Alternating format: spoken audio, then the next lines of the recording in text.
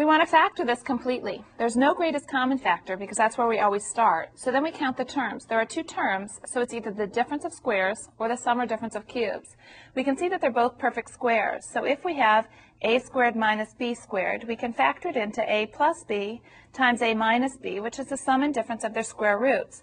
So in my problem, I can identify the square root of the first term as 9y and the square root of the second term as 5.